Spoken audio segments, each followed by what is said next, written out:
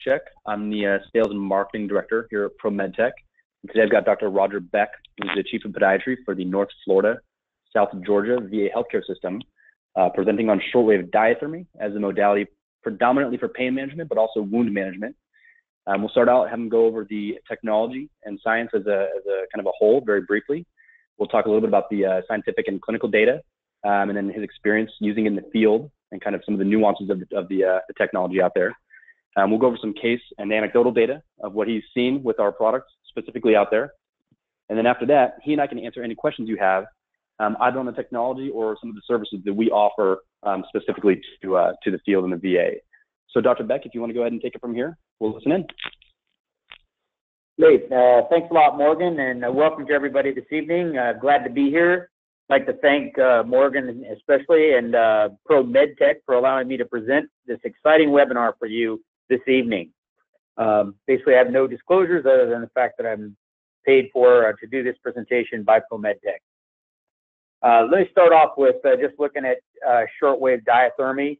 Shortwave diathermy basically is your application of an electromagnetic energy that's given off into the body at a frequency of 27.12 megahertz. Basically, it causes some increase in heat, but the body actually doesn't feel that heat. It's just into the cellular structure. The IMJ classification for shortwave diathermy for the FDA indicates that is to relieve pain and to increase the blood flow to the tissues in a treatment area. They rolled and launched this new Replexa Plus over since late last year.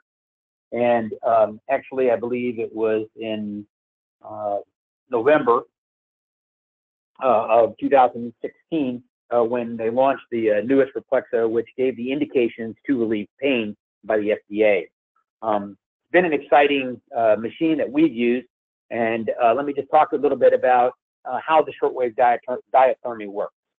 When the machine begins, it provides a cell stimulation which benefits through a magnetic field which interacts with or programs the cells to enhance the cellular activity in the first two phases of cell signaling.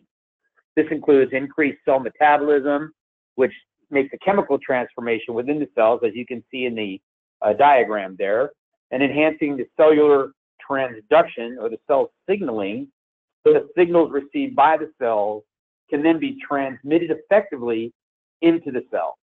This results in an improved activation of the cell response and increases the rate of endogenous opioid expression, which then turns off your pain signals at the nerve ending, providing an anti-nociceptive pain analgesia.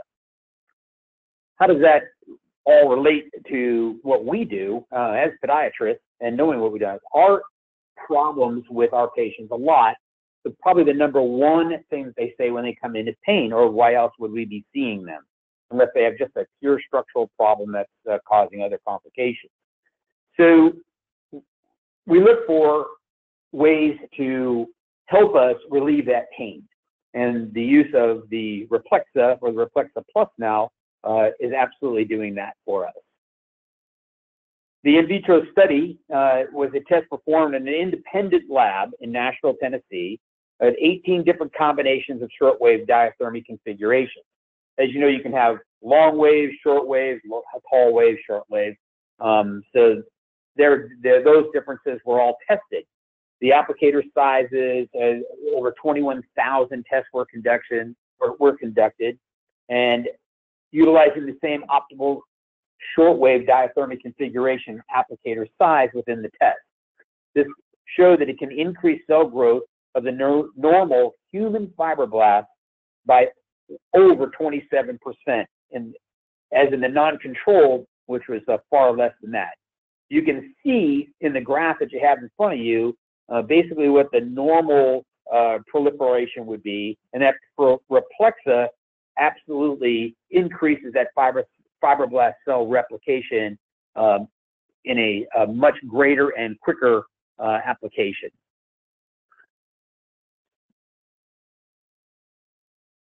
One of the clinical trials that was done using pulse radiofrequency energy for treatment of chronic pain syndrome, done by Marapi and Nance, showed the IRB approved the retrospective analysis of 40 patients at the VA Long Beach, 4 weeks of use using the Replexa twice daily for 30 minutes, or the radio frequency.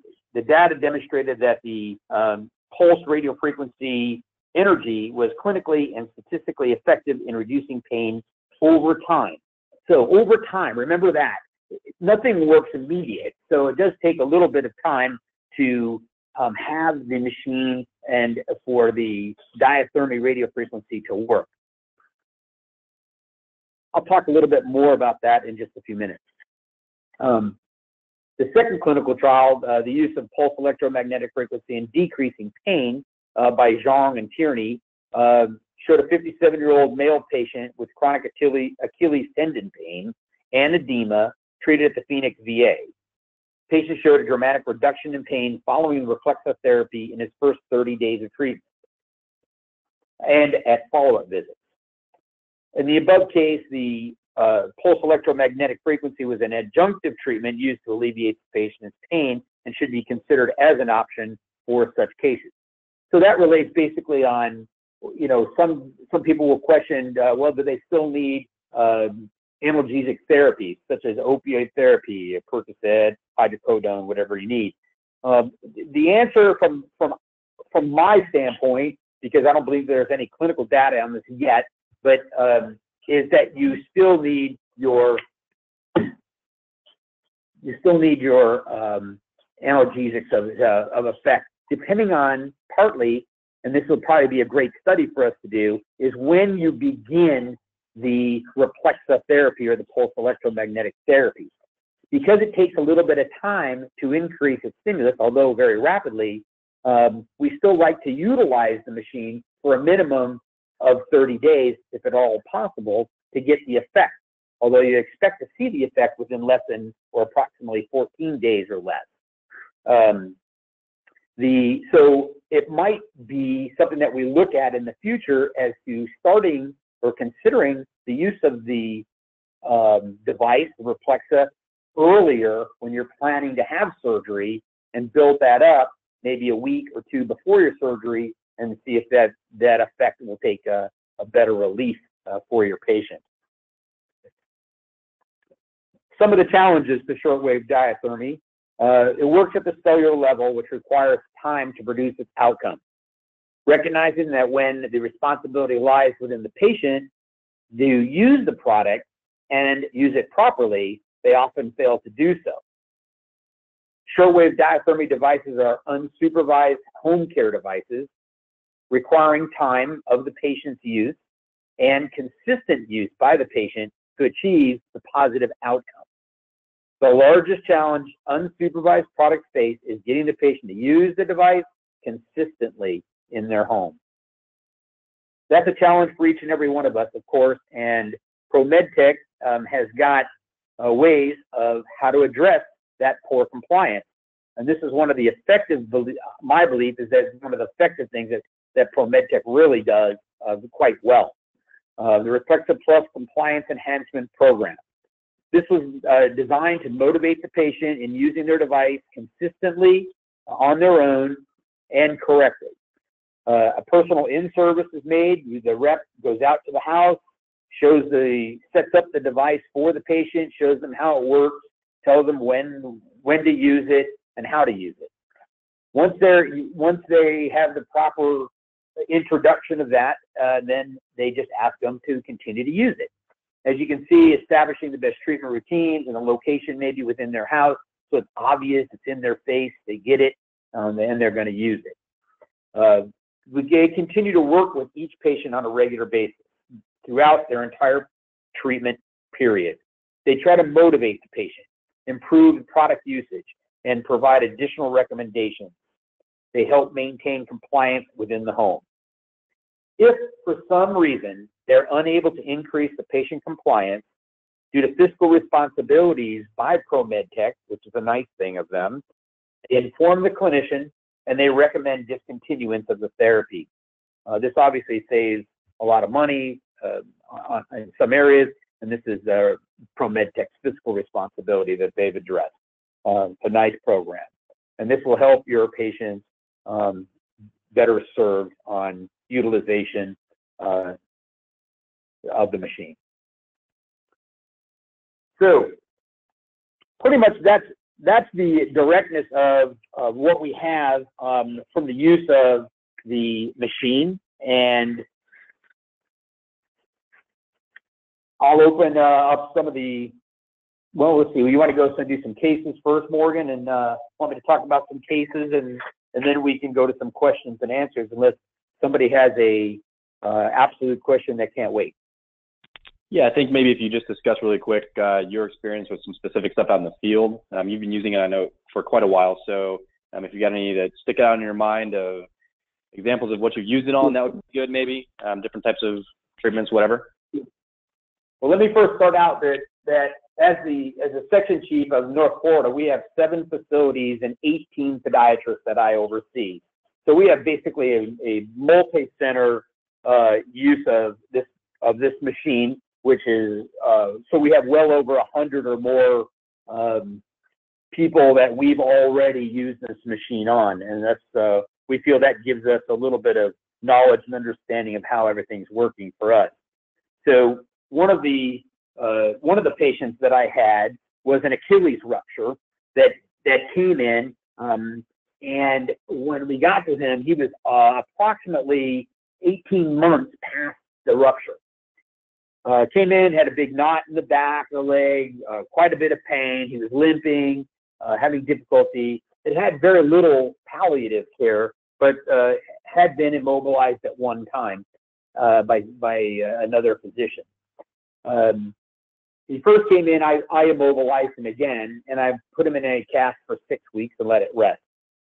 Then we took him out of it and started some physical therapy, and it didn't seem to be getting significantly better.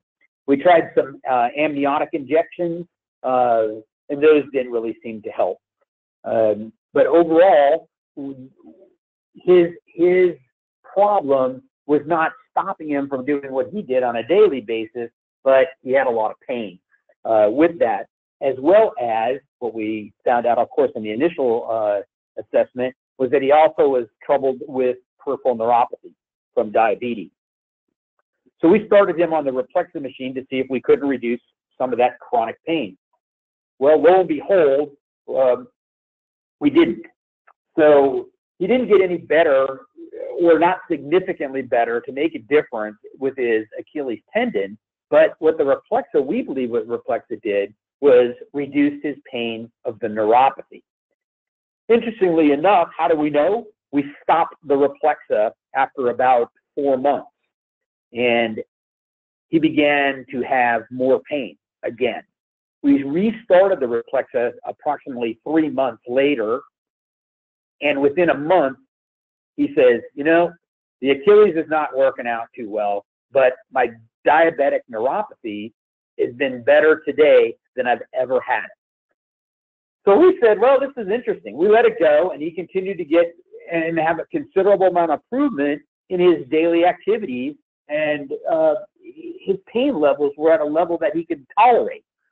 So we continued the Replexa for a total now of probably 6 or 7 months, and then we decided to purchase the device for him so that he could have long-term relief.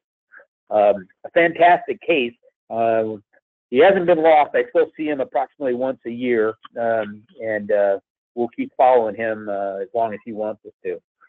So that's a great case. A second case that we had was a nice obese female who came in, was having had surgery on the top of her foot, was having considerable pain, and we determined that it was a deep perineal neuritis. And so I ended up reoperating on her to free up those lesions, again, we put an amniotic graft in there to try to lessen the proliferation of increased collagen and lessen the proliferation of the fibroblasts. But then we started her on Replexa. The Replexa reduced her pain so much that she went from an 8 out of 10 to about a 1/10 in about a 3-month 2 to 3 month period. We thought this was interesting, so what did we do? The same thing we did last time. Stop the Replexa, see if how she did, and within 6 weeks she was calling us saying, I need that machine back. We restarted it, her pain improved, and we've kept her on it forever.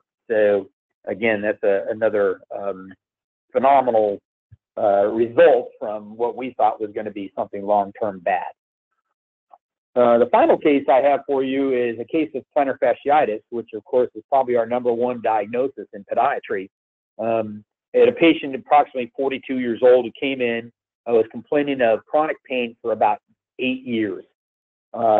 He said that he'd been through every shot and every physical therapy modality that he could think of, and absolutely nothing had helped him. We changed his orthotics, which was critical in my opinion, since he had a little biomechanical issue. Then we put him on the Replexa immediately, since there wasn't really much else we could do. The Replexa took about 2 weeks. He came back and we reevaluated it in 2 weeks. And he says, well, you know, I think it might be working a little bit. I'm using it twice a day. I'm really, you know, giving it my best shot. And we said, that's great. Keep using it. We brought him back at a month. He kept saying it was getting better and better. We had him at 2 months and then again at 3 months. And by the end of 3 months, we had reduced his pain to he was out playing tennis. So the Replexa Plus, although out a short time, I'm certainly familiar with the older Replexas that were started out, and since I've been doing this now for a while. They've all worked so phenomenally well in reducing pain that it's a no-brainer for us here in North Florida to utilize the mechanisms that we have here on a regular basis. That is pretty much the gist of what I have for you as far as cases are concerned. I can go on and on since we have hundreds, but with time and that you guys have, I'm sure you have some questions that I'd be happy to answer at this time.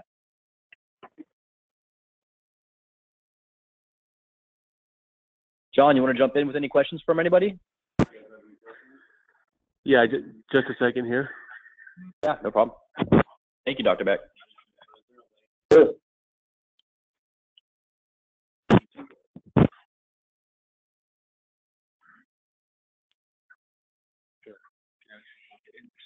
Say your name. Okay. Hi, my name is Luke. I'm a student. I was just curious on the duration that you can actually use this type of therapy. The best use of this therapy, what's typically prescribed, is twice a day, 30 minutes at a time, 8 to 12 hours apart. I'll give you a really quick anecdote here. We have a lot of patients that start using it, get good results, and they oftentimes will call us and say, can I use it more? Can I use it all the time? You know, I've got nothing but time on my hands. And I always equate it to a light switch, where what we're essentially doing is increasing the rate at which cells can properly communicate with each other, and then, of course, all the resulting actions that stem from that. So once your light switch is on at the end of that 30-minute period, that's as on as they're going to get. That process naturally declines over the course of 8 to 12 hours, which is why we do twice a day. So I know that's a little bit of a long-winded answer, but twice a day, 8 to 12 hours apart, 30 minutes at a time is going to get you the best statistical results that we can provide through just scientific analysis of the technology. And I think also to add to that, I think one of the parts that I get out of his question is, can you use it forever? And the answer is yes. And I'll do one more qualifier on that. If you do use it more than 30 minutes, it doesn't hurt you, because we get that as well. People ask, if I use it for 2 hours, is it going to, you know, microwave my foot off? And the answer is no. There's no real added benefits to using it more. And it won't be, you won't have any problems stemming from that.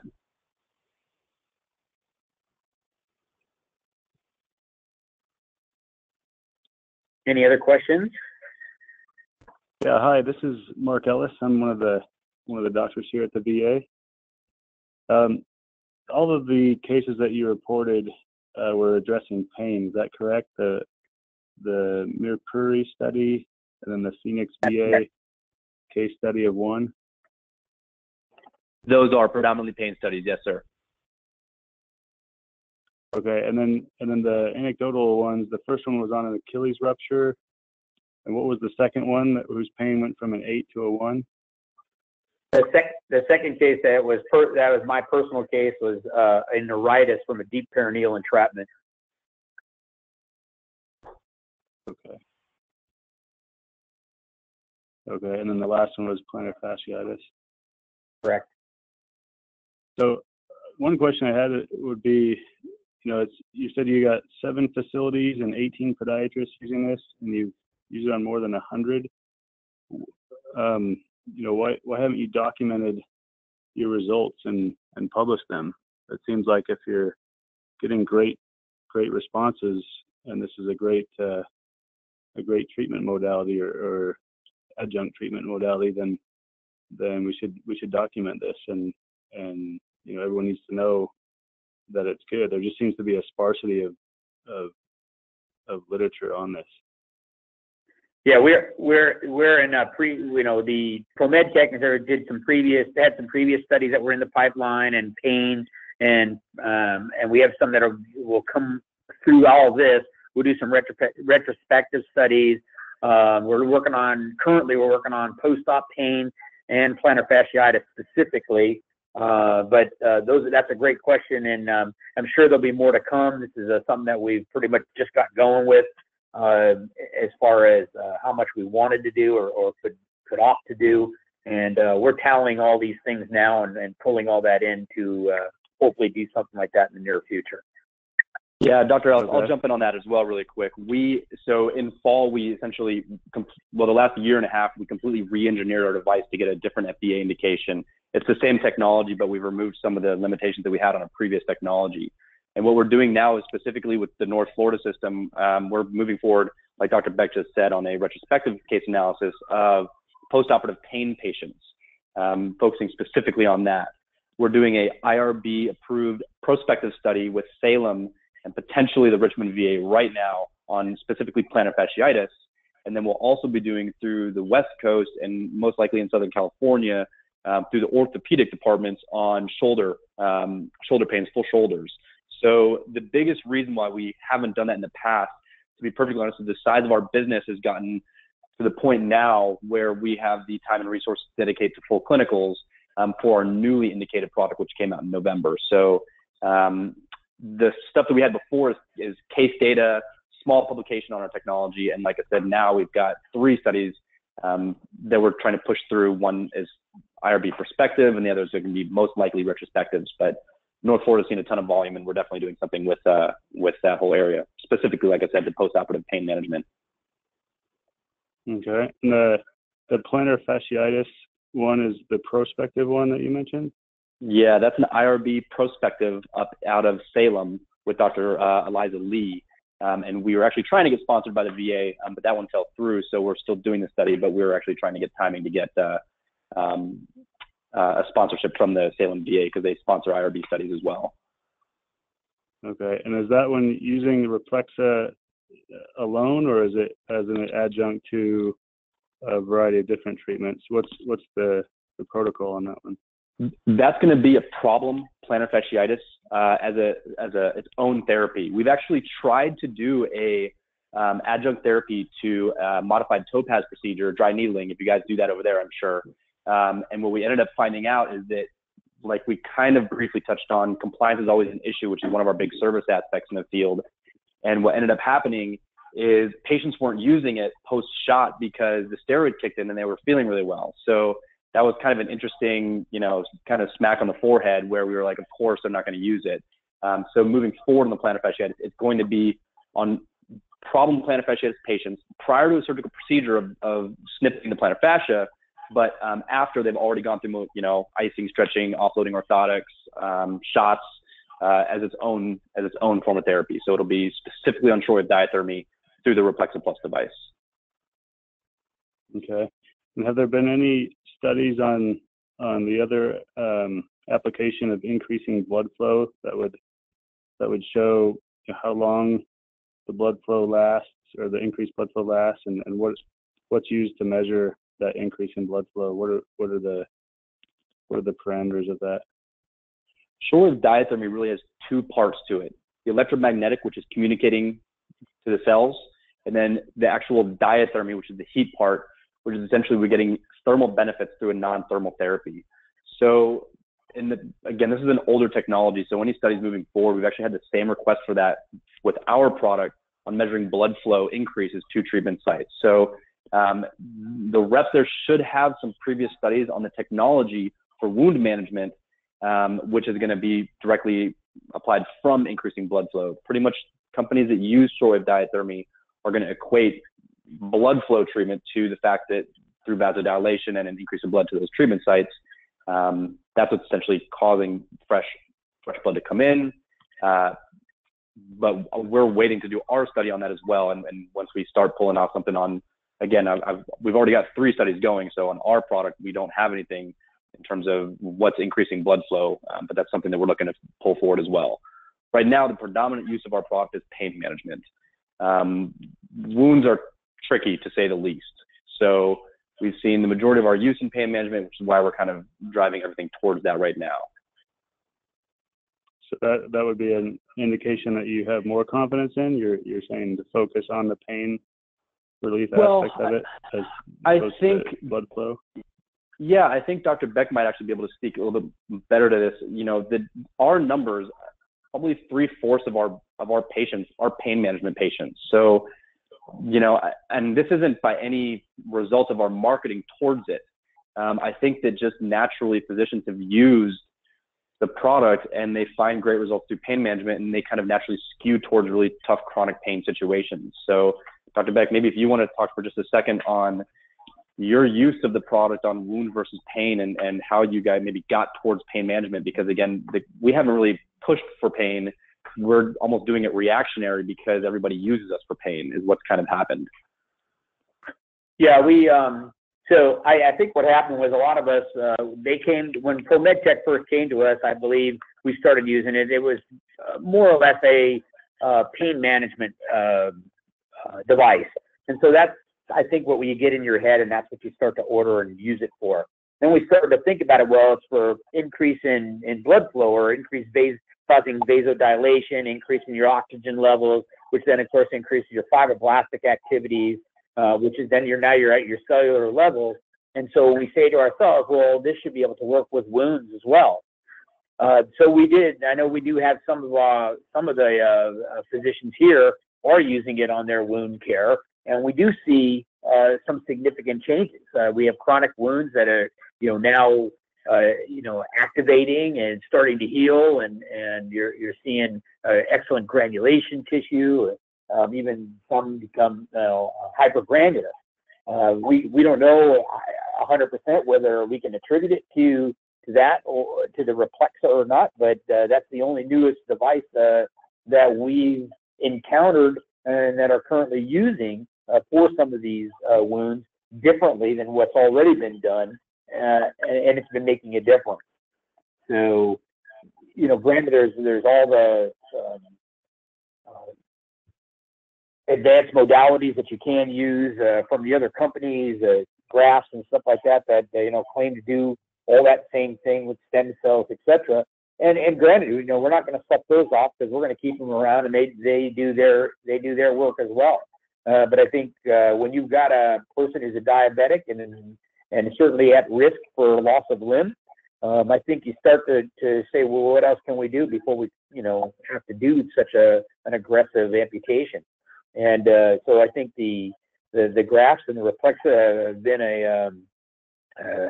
a great adjunct to treating these people and improving their condition. Mm-hmm. And that one, I think one of the things. Let me interject something here, if I may. One of the things that does come up, and no one has asked this evening, not surprisingly, but it would have come up at some point in time. We talked about post-op pain. Well, what do you do when you have post-op patients? A lot of them have implants. So a total ankle, a screw, whatever implant you want, plate. So for me, and I do all of those. I have the whole gambit of stuff that I put in. I've been using it and have had no trouble with people complaining of burning or a burn to their skin or internally, or that they can't use it because it hurts. That's the beauty of this device. It increases heat, but it really doesn't cause a burning type of heat. And it's the way that the physics of the mechanism within the machine is. It doesn't cause that. It only hits the cellular level. Yeah, that's definitely a plus. Have you had any complications? You mentioned no physical burning, just the sensation of warmth, but any complications with using this? We've had absolutely no complications whatsoever. Some people will, if someone complains that they have an issue or something like that, we obviously watch it very closely. If we feel it might be due to the Replexa, then we would stop the Replexa. But we've had no complications that has warranted us to say, oh my God, stop this right now. Mm-hmm. And that deep perineal nerve entrapment, where the pain went from an 8 to a 1, but then as soon as she was off, she had to start it again. Is she just on the Replexa indefinitely, or what's the long-term outcome of that patient? We've lost touch to her, although we can still probably get in touch with her. She stopped coming. I can only hope that that's for the good. We did see her for about a year and a half regularly, and maybe 2 years. And the pain continued to stay well as long as she used the Replexa. Because we haven't heard from her, we ended up, we purchased the machine for her so she could use it long term, and we have not heard back from her recently. Yeah, and Dr. Ellis, just really quick, in the case of having something like a chronic pain management, which we do get both on surgical procedure patients as well as more often than not on something like a plantar fasciitis, like a chronic plantar fasciitis patient, one of the things that we'll do is if the VA can purchase our product as well, and we actually will prorate months rented against purchase price to bring that price down. And we kind of have a thing where it's basically if 8 months have been total rented, we cut it down to half cost so that it's just cost effective for the patient. And like Dr. Beck was kind of saying in there, we do what we call chronic pain checks, where we will pull the patients off, or we'll recommend, of course, that we pull the patients off of the therapy. And then if we can prove that it's a chronic issue, because a lot of times your patients will crutch on a therapy once they get positive results for something. So they'll be on this for 2 to 3 months, they'll see positive results, and they just won't want to give it up. So we can go in, we'll pick up the product, and ideally, if they feel better, they're off. However, in those chronic pain checks, if the pain comes back online, they really want to get it, we go back on. At some point, we'll drive it through prosthetics, and then we'll say, hey, we're going to recommend doing a purchase. We'll prorate months rented against the purchase price, save the VA some cash, and then essentially we'll still support that patient, but we take it off the rental schedule. And that's only in the cases where we've proven that this is going to be a chronic pain patient and may need it for an extended period of time. So we kind of just do that. And of course, we coordinate with everything here, but we also then coordinate with prosthetics because the process for purchasing is a completely different process than just putting in rental consults.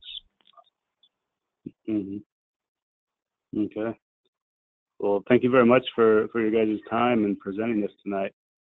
Anybody else have any questions? Yeah, it's been my pleasure, and again, thank you to Morgan and ProMedTech for allowing me to present. Appreciate all of your time, and I think really the best thing and the best way to know whether this is effective for you is to find your several patients and give it a try.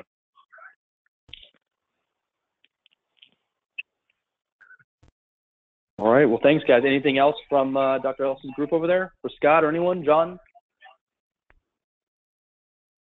No, I think we're good here. Thank you for your time again, Dr. Beck and Scott and Morgan. Really appreciate this. So we'll kind of, yeah, if any questions pop up, we'll obviously, we can email you and whatnot, but this has been great. So I really appreciate you guys' time. Great. Thank you guys so much. I appreciate it. Please feel free to email me if you have any other questions. Absolutely. Will do. Thank you. Great. Thanks, guys.